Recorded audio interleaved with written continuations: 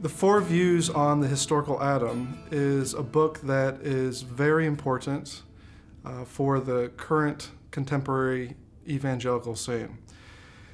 There's typically two broad sides taken on the debate, those who are rejecting the historical Adam and those who are accepting the historical Adam. So why is this debate important?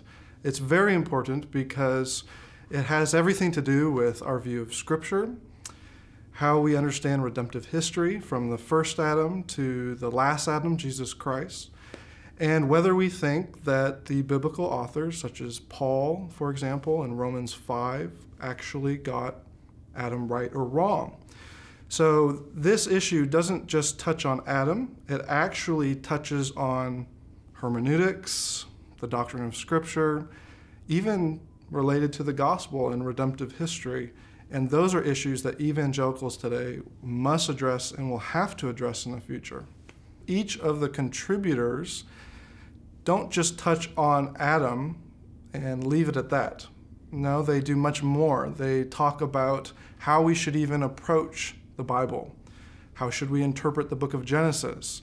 They talk about what is the relationship between science and faith, and how do we understand evolution? Should evolution be rejected? Should it be accepted? And how does that play into how we read the book of Genesis? So our authors touch on those issues. They also touch on broader theological issues. How does our acceptance or rejection of a historical Adam relate to how we understand sin in the world, or salvation from Adam to Christ?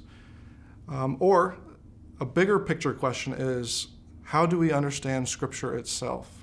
Are the biblical authors telling us the truth about Adam, or were they giving us a picture of Adam that was more mythological and something that we should reject today?